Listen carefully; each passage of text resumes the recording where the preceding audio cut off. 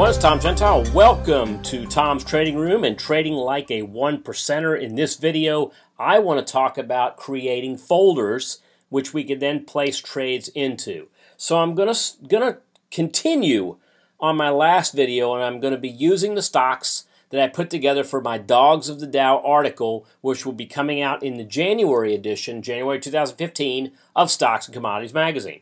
What I did was I created those trades in the last video. I want to show you how we can actually store them in one folder, and there's a good reason for that too, because we can actually view the performance of these things as they move along. So let me show you real quick how that's done. So I'm actually going to go to Website, all right, and I'm going to go to Folders. I'm going to go to Create Folders.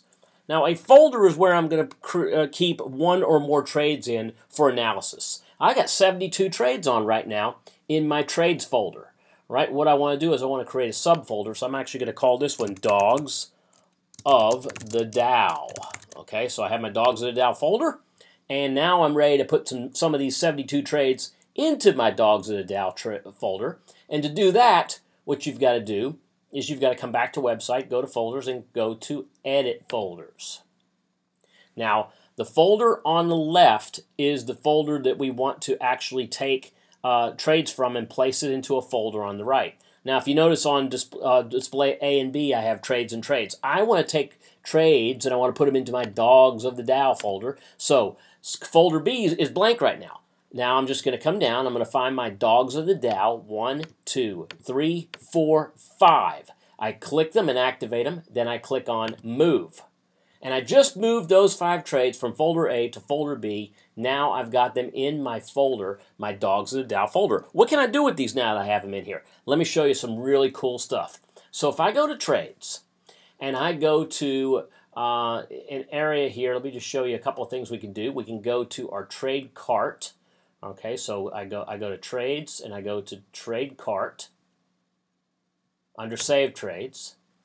I'm going to go in and I'm going to analyze my Dogs of the Dow. So in my trades, I'm going to click on Dogs of the Dow. Make sure you have the folder selected.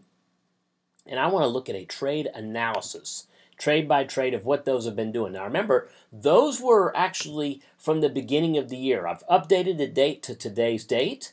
And I'm going to just go ahead and analyze these. So I click on Analyze. And down at the bottom, I get a summary report for all 5 trades. Right now, I have a net profit of $798 on these 5 trades. All right, looks like I've got 100% of these trades are making money.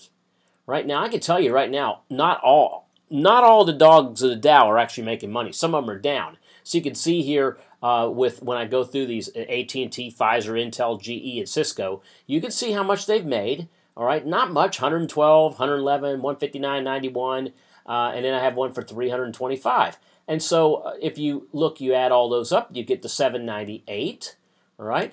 But most importantly, what I want to do is I want to look and see with the trade summary how all these trades are stacking up.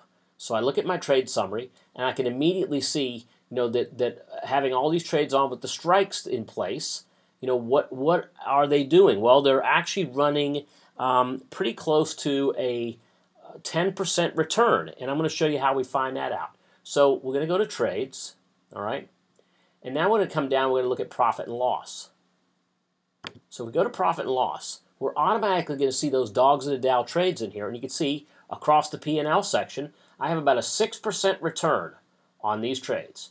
But wait, Tom, you said 10. Well, this does not include the dividends, of which there's about 4 to 5% in these dividends across these 5 stocks. So we really are looking at close to 10% return this year. And if you look at this versus the Dow Jones and the stock markets have had a good year, but the Dow is only up 7% for the year. All right. So the fact that the Dow's up 7%, but this simple covered call strategy is up close to 10, is just, it's a way of showing how using options can help reduce risk and also increase returns and probability under the right conditions. Now, this particular example I'm showing you here in the video was not to teach you how to do a covered call on Dogs of the Dow. It was to teach you how to take trades and save them into a folder so that we can then analyze and back test those trades. There's so many things you can do with folders, all right?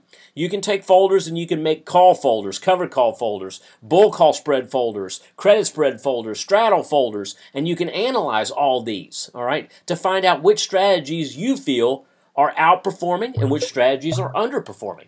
Again, just scratching the surface on what you could do, but again, what did we do, guys? We simply took some stocks, we created a folder, we put these stocks in that folder, and that allows us to analyze the folder. All right, hope you enjoyed the video. Come back for more. We'll see you next time.